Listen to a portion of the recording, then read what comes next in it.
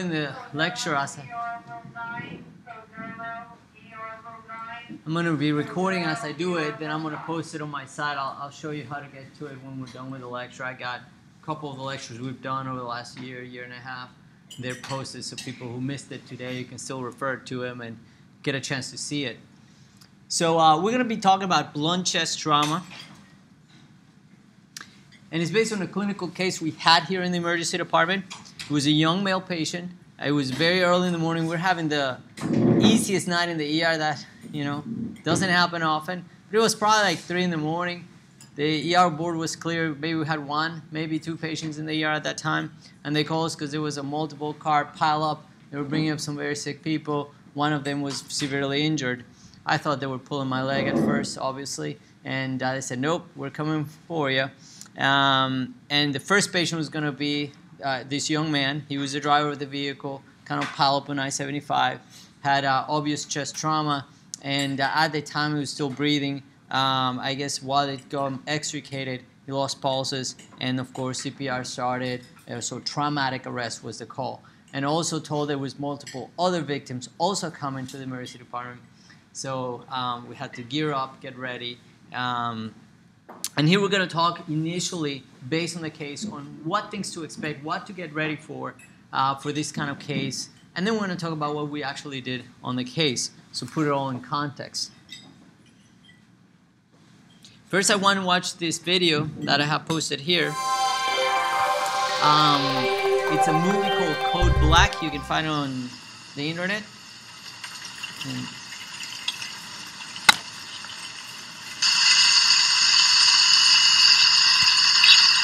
Audio's not going to be very loud, but you'll get the point.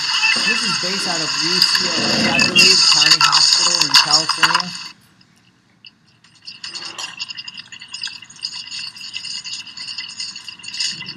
It's a very good movie that basically is a documentary on the pathway of emergency medicine residents as they transition from county hospital in one place to the next one.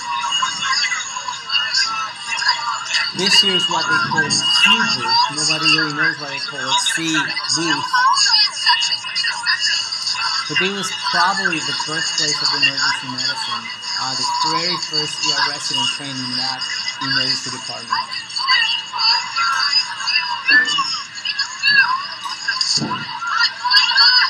My biggest impact when I started seeing this video is, oh my goodness, what is people going to think about this? This is not emergency medicine. It's not how it's practiced.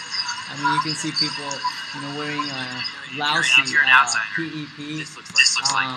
Definitely not a sterile procedure being done. No space. 20 people around trying to save somebody's life. You can see that they're trying to perform a needle thoracotomy. Here's just no space for the other doctor to put a chest in on the other side.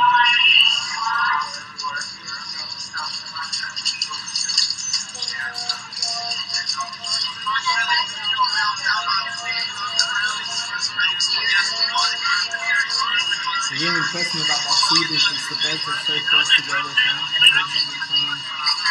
One cool thing they said during the documentary was more people have died in that square foot area than any other place in the United States, but at the same time more people have been saved in that square footage than any other place in the United States. This is in California, County Hospital. I think it's UCLA. Who's the doctors here? Who are the nurses? Who do I even talk to? Like a hang here? It was put out, I think, a year ago. You can find it on the internet, the video. It's called Code Black. And Code Black actually is not the fact that it's Code Black and everybody shows up. It refers to overcrowding. That's kind of what the documentary steers into. But these are the initial scenes of that movie.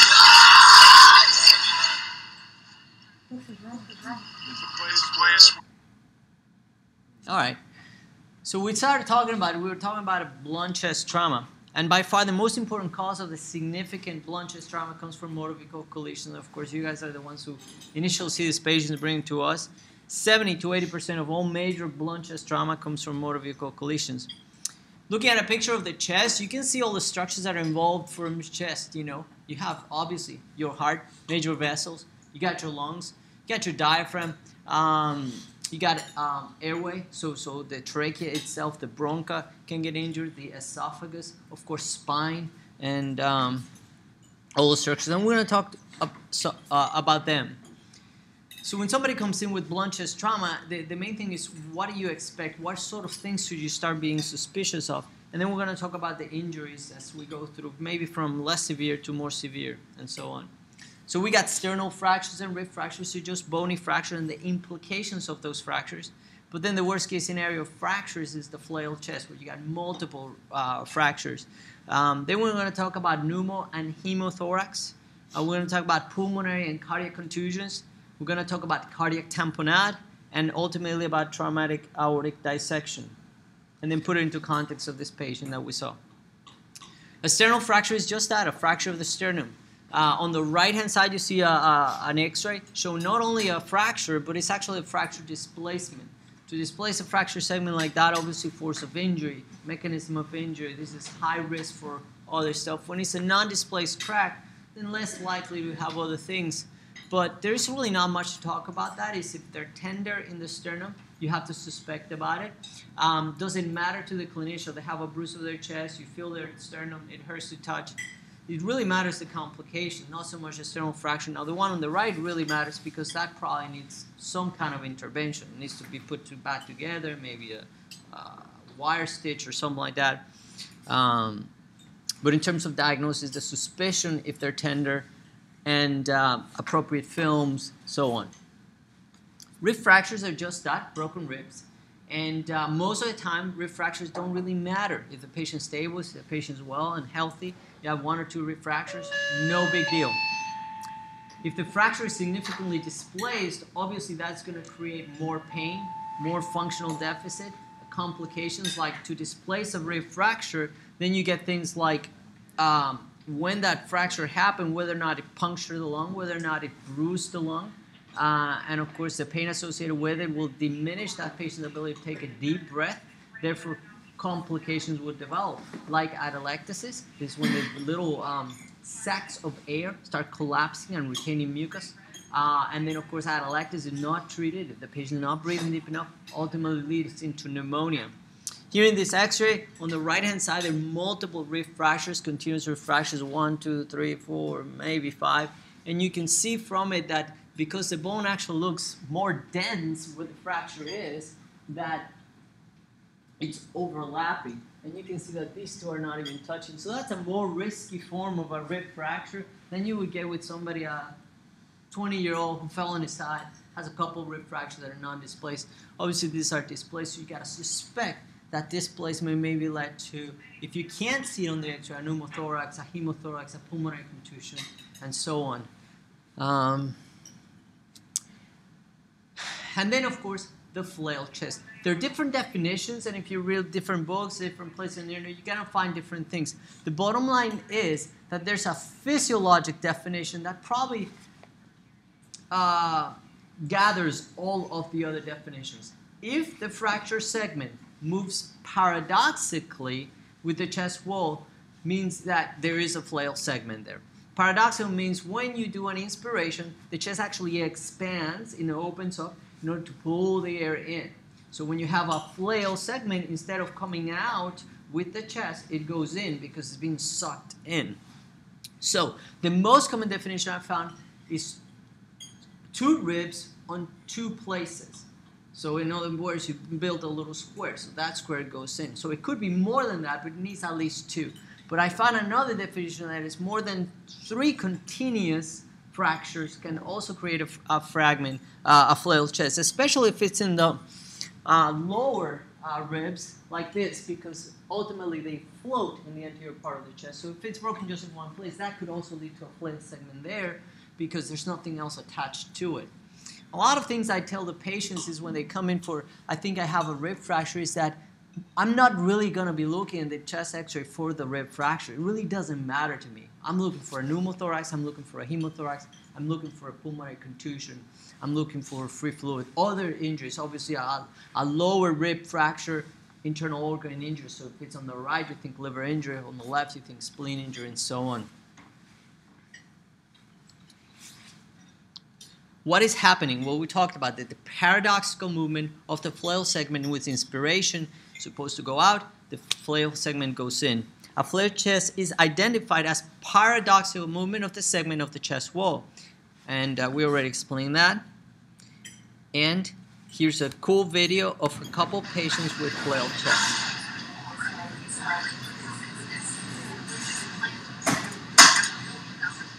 You can see with inspiration, that's the page there.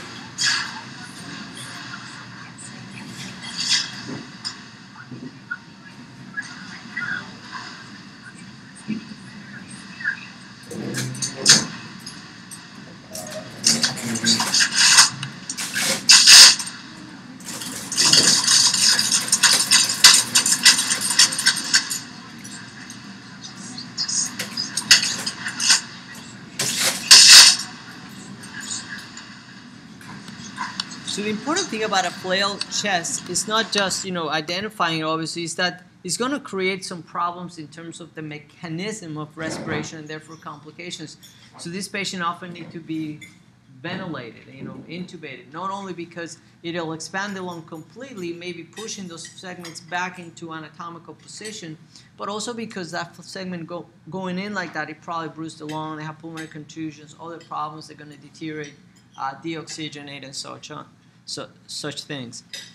The death rate for patients with flail chest, it depends, of course, on the severity of injuries, the underlying injuries, but it's about 10 to 25%. This X-ray demonstrates one of those complications we're talking about. Anybody wants to give it a shot?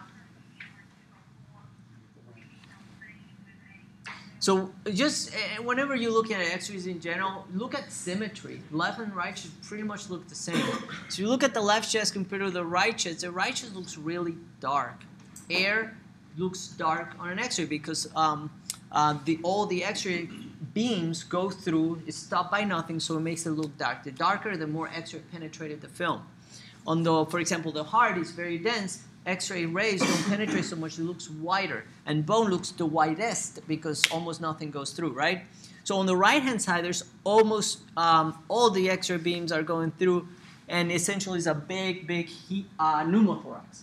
So all this is air, you don't see any lung markings. See how lung looks like fluffy cotton candy, if you will. And then here, you don't see that anywhere here except here. So the lung is all collapsing to this area right here. So that's a massive pneumothorax. So is it a tension pneumothorax? Anybody wants to give me a quick answer? I'll say yes.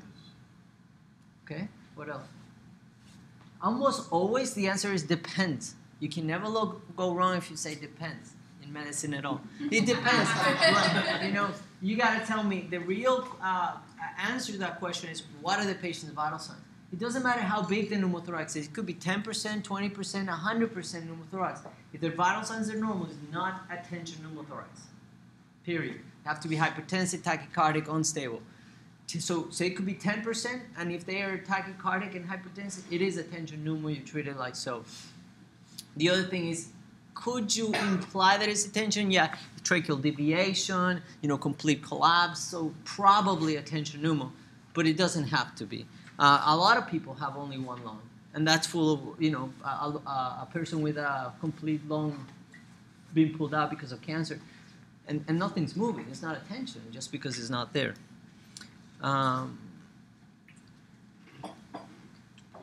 So that's pneumothorax, and we talked about that.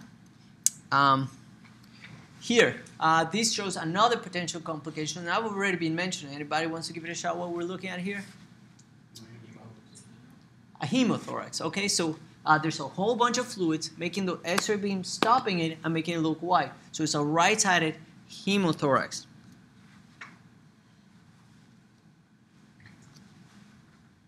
How about this one?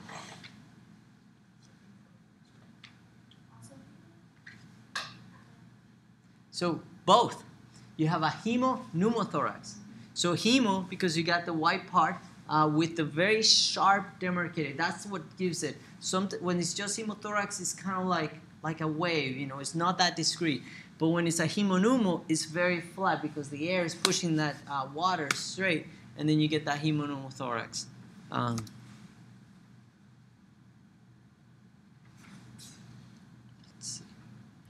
before I play that, obviously the treatment is going to depend. Is the patient stable, not stable? Is the patient stable with a pneumothorax, with a hemothorax, with a hemopneumothorax? Then you clean up, you set up, you do moment of safety, you sedate the patient, and then you do a chest tube. You have all the time in the world. I'm going to talk about that.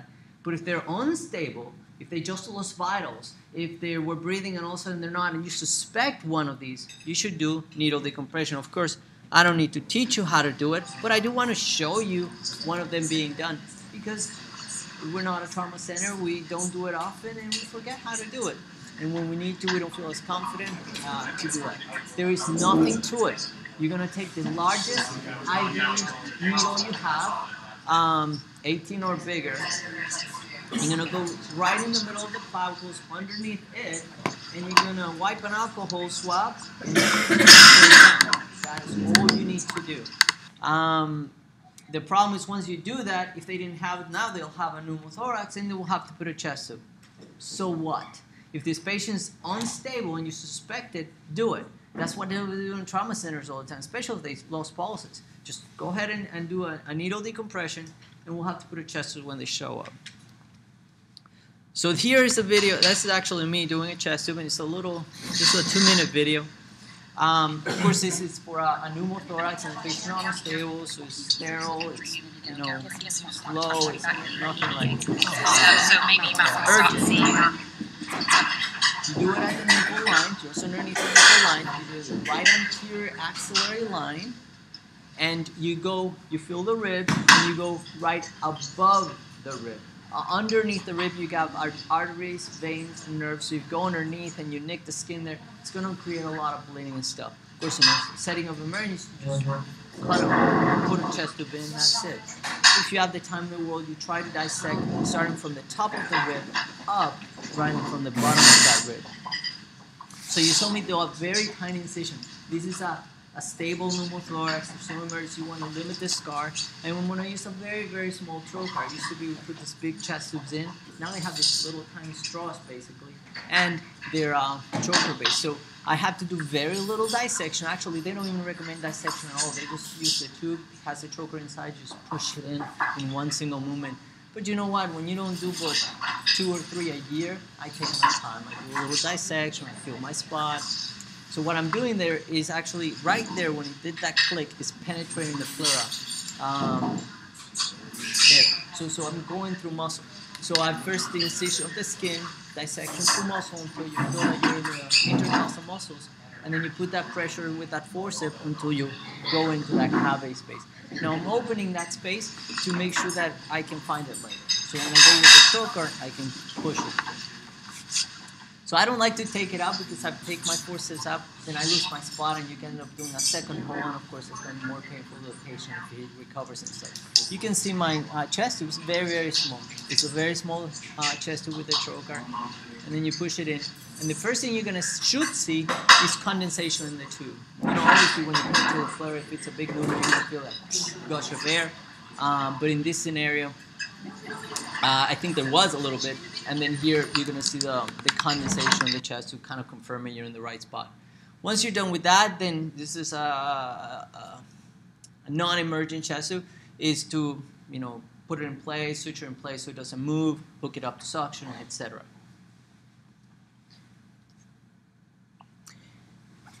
This is another X-ray of one of those other complications we talk about. So remember, we've talked already about fractures, fractured ribs, fractured sternum, and the complications of the tissues underneath. Pneumothorax, hemothorax, hemopneumothorax. Anybody wants to take a shot of what that is? So by deceleration of those ribs coming into quick contact with the pulmonary tissue, you have what is called pulmonary contusion.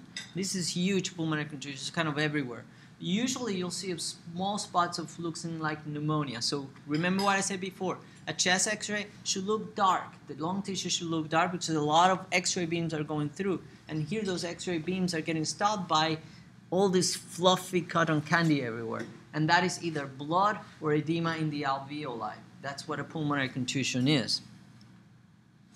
It's an injury to the lung parenchyma leading to edema or blood in the collecting in the alveolar spaces and loss of normal lung structure and function. So these patients will get complications like hypoxia spells, atelectasis, pneumonia, and so on. This is a picture of a CT scan showing pulmonary contusions. So obviously somebody who you can see a pulmonary contusion on an X-ray, go ahead and scan him because that puts you at a high risk for other complications. So you're not only going to see the contusion, but you see other things you might have missed, like a non-displaced rib fracture, like heart issues or major vessel rupture, something like that. So pulmonary contusions can result immediately. I mean, you see him and you do the X-ray 30 minutes later when you're evaluating, you already see them. But just because you don't see them doesn't mean you don't have them. So it can take up to 24 hours to develop. So the patient's having a lot of pain with inspiration. They have multiple other injuries. Watch them, observe, and they can start dropping their oxygen and so on. And ultimately, multiple diffuse pulmonary contusions can lead to ARDS, acute respiratory distress syndrome, in up to 50 to 60% of patients with multiple contusions. This is same patient on admission 24 hours later. So you could already see it on admission. On the left side, you saw that kind of thing compared to the right. Okay, so we've been showing you that in different X-rays, but you can see the left looks so much worse. So kind of like when we're dealing with patient complaints and they call, how could they have missed this? You know, they sent me home with this huge pulmonary contusion. Well, it wasn't like that when we saw, you know, some things take time. Burns, for example, I've learned that if it's a first degree, it'll probably be a second degree tomorrow. If it's a second, it's probably a third, because things evolve over time. So if you have that clinical suspicion, the mechanism is right, then either do a better diagnosis test, a different kind of imaging, or keep them for observation. And this is that ARDS on that picture with the it kind of looks like that multiple pulmonary contusions. But this is much more developed, and you can already see this patient's intubated, has the endotracheal tube over there in the top. So pulmonary contusions and then cardiac contusions. Of course, we know the mechanisms, and I picture by F. Netter here. So hitting right on the anterior chest, maybe a sternal fracture, maybe some rib fractures, and then this patient here with the big bruise across their chest. So just suspicion that there is. So how can you make that diagnosis? Well, suspicion. You can do EKGs. The EKG findings are going to be all over the place. Most common is just non-specific changes, ST segment changes, some ST depression, some T-wave changes, but it can be as much as ST segment elevation. I mean, you can rupture a coronary artery. You can create a vasospasm of that artery, creating ischemia tissue. So the laboratory diagnosis of pulmonary contusion includes CK troponins and things like that, just like you would do in a cardiac patient. So if somebody comes in with a big seatbelt across their chest, this is why we do an EKG and a chest X-ray, and we do cardiac enzymes as well, kind of looking at that. And then echocardiogram. You can see cardiac muscle wall abnormalities in terms of the movement, areas that are not pumping like they should, and sometimes you can pick up on this thing over here. Anybody wants to tell me what that red arrow points to? And it's kind of one going to lead to one of the other complications. Pericardial sac, it should have very little fluid. You shouldn't be able to see that in terms of fluid. Looks black on an ultrasound. That's a pericardial effusion. Now, is it a pericardial tamponade? Anybody wants to tell me the answer? Depends. That's right. Exactly. You can have a huge effusion and it's not a tamponade.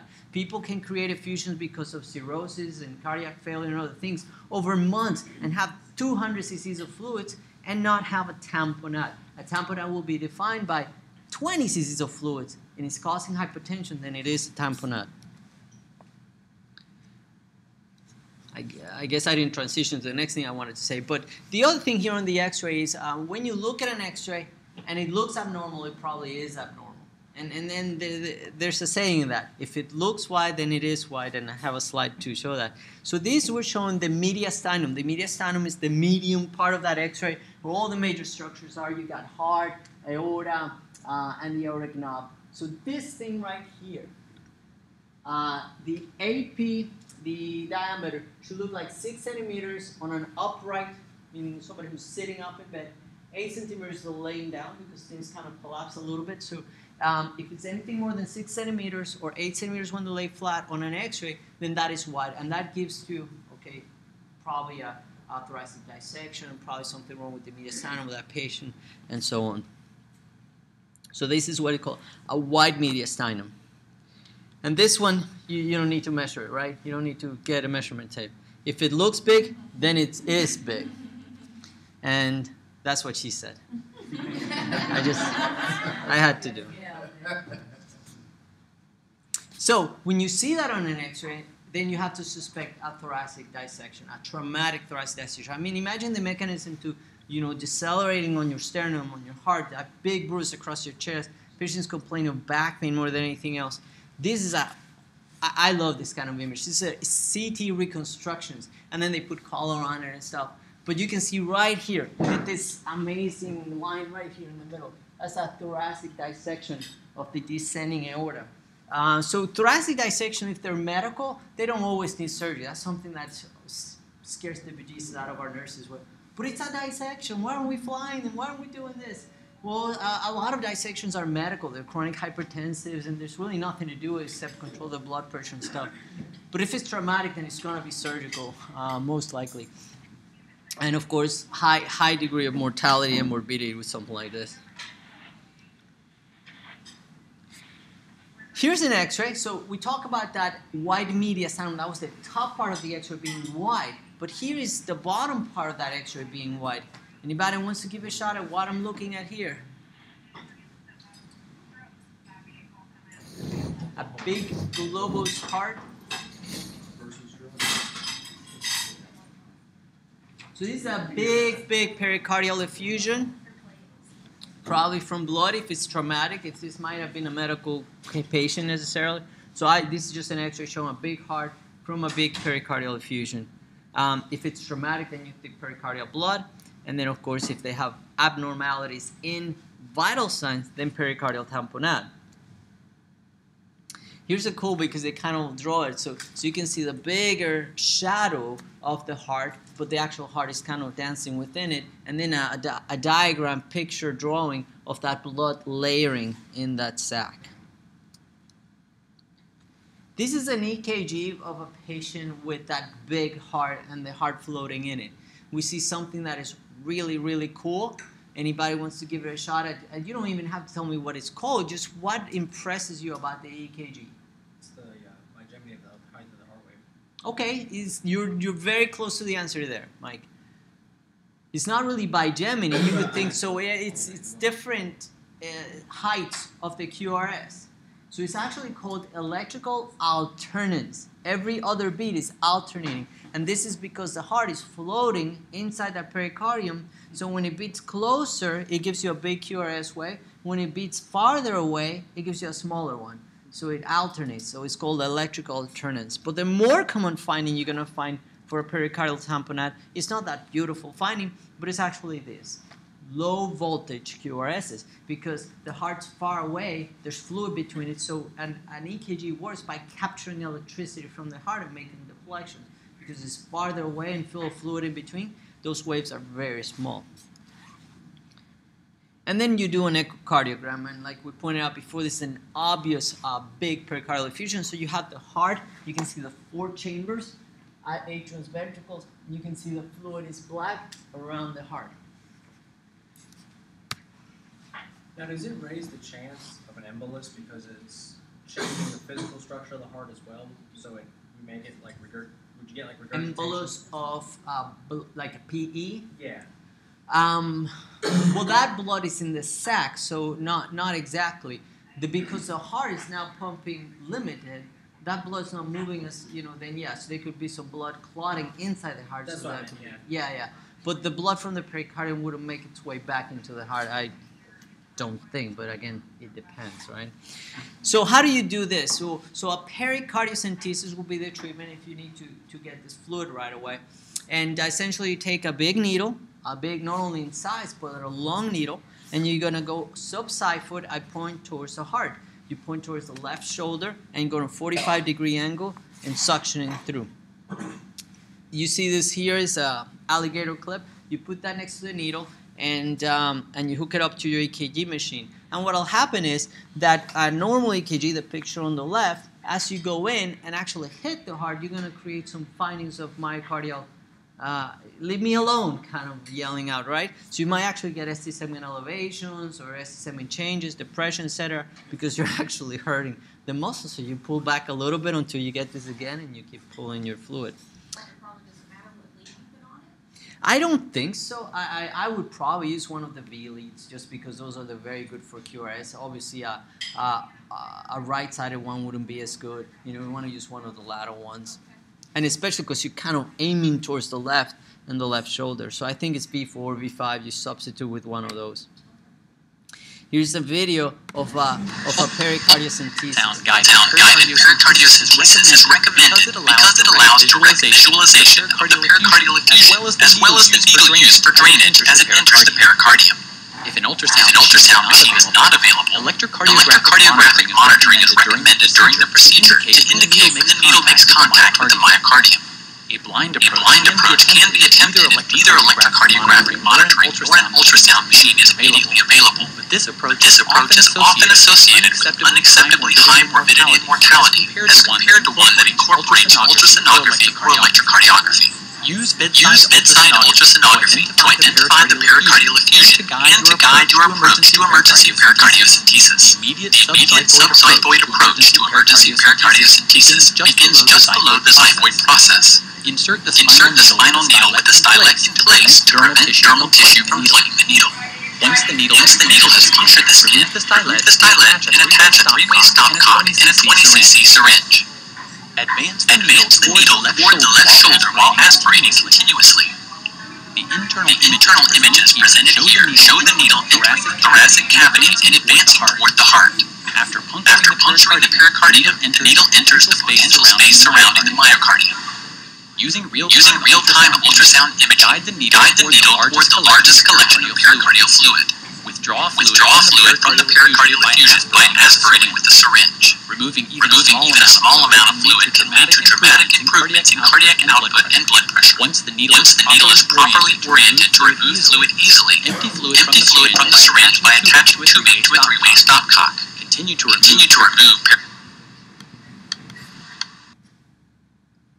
So we've talked so far about what injuries you expect, some of the complications related to it, some of the treatment, but what is next? The 8% rule. Different literature, different percentage, but about 8% of patients with severe blunt chest trauma will end up undergoing surgery or operative repair. Here's some of those indications. Obviously, a traumatic disruption of chest wall integrity. We talked about that, flailed chest, intubation, mechanical ventilation, but eventually that mechanically is going to result in other issues that are not going to be solved, so they need repair. They need to actually repair the ribs. They put a plate and screws and so on. Blunt diaphragmatic injuries, massive leak following chest tube insertion. I remember one of the times I was taking a TLS, and I said, well, the patient has a pneumothorax, I put a chest tube in, I hook it up, there's bubbles on it, patient still has a tension pneumo. What do you do then? I check to make sure it's working well. It's working well, it's sucking air. Still has a tension, it's still hypotensive. And the answer was put a second chest tube in. So put it in a higher spot and put another one in, because the air leak is so big that it's overwhelming what you can suck out.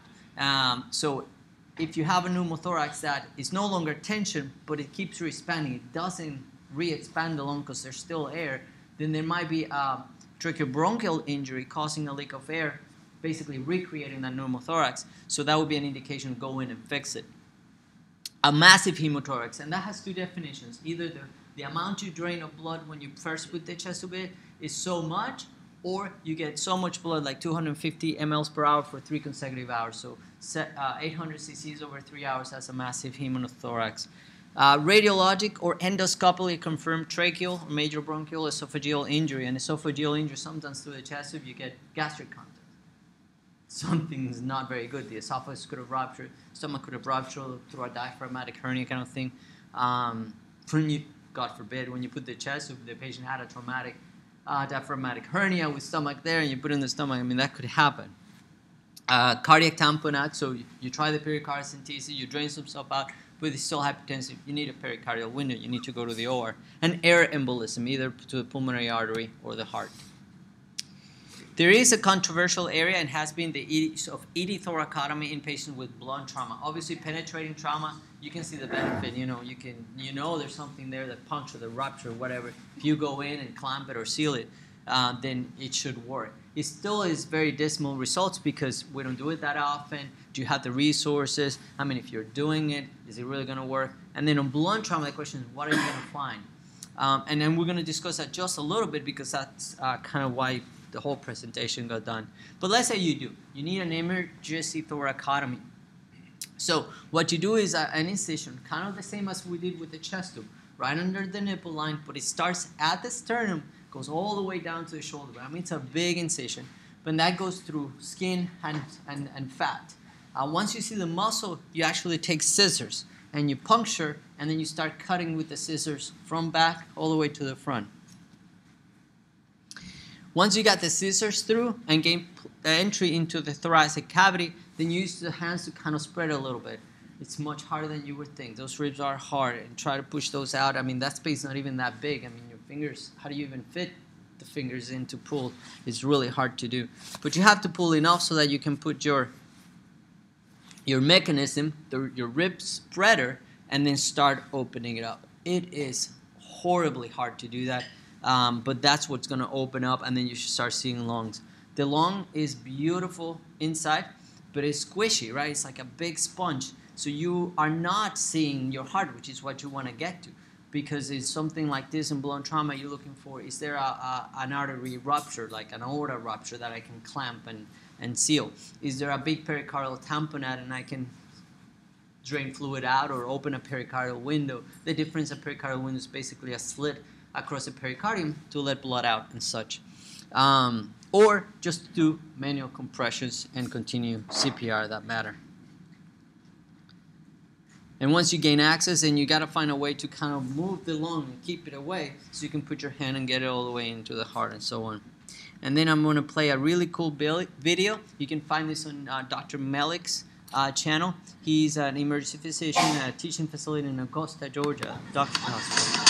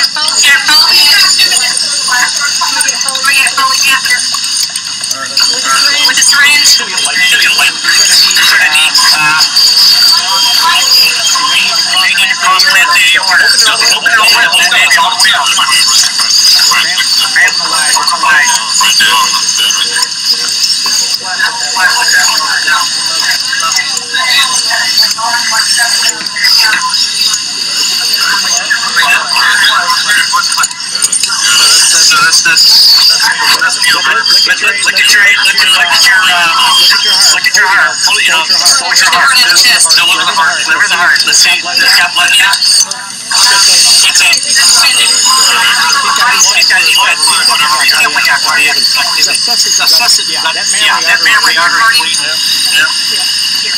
Plant that off. But not aorta.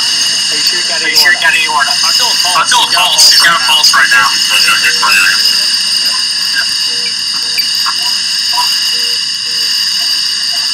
OG, stand down. Just make sure, put the OG down.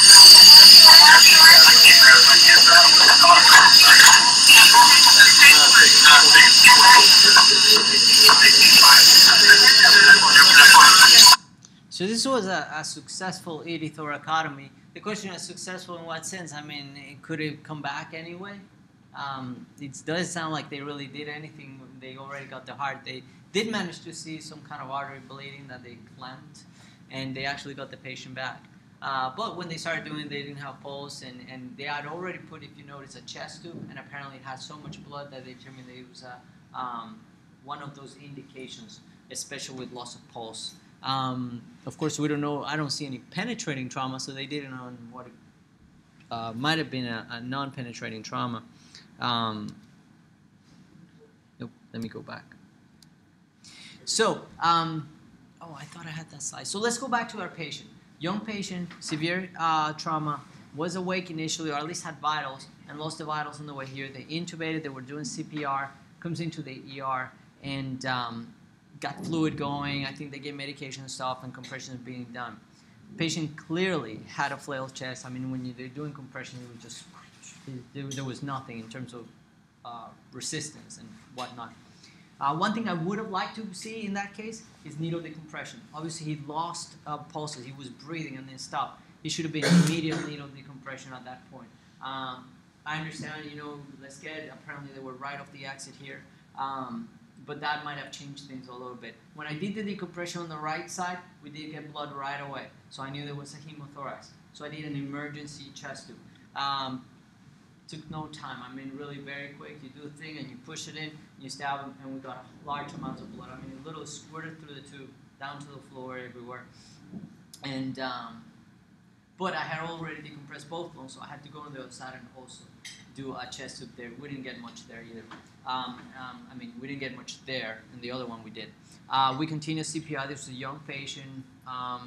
Didn't appear, once we got the initial blood out, which was a lot, then it didn't appear to be doing anything else. We continued to do CPR and medications and fluids, and we weren't getting much. There was a little bit of cardiac activity without a pulse.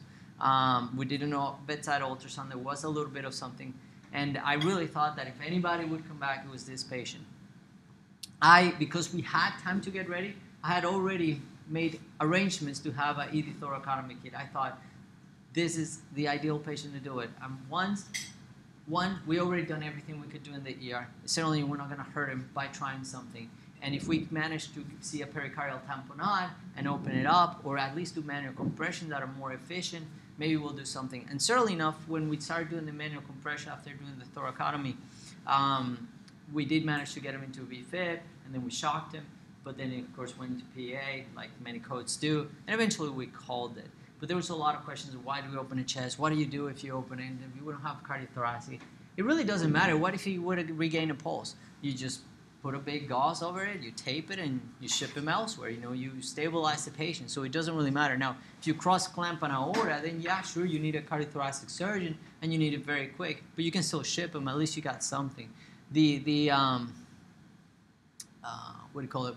Mortality is going to be very high, and the chance of survival are very, very low. But this was a young, healthy patient. We just might as well try something. It wasn't anything like in those videos. It was very quiet. It was very controlled. We were all dressed up. There was no blood going up my arm or anything like that. And I did need the assistance of a muscular nurse to rip those ribs open and get in there. So, questions? This is it, I think.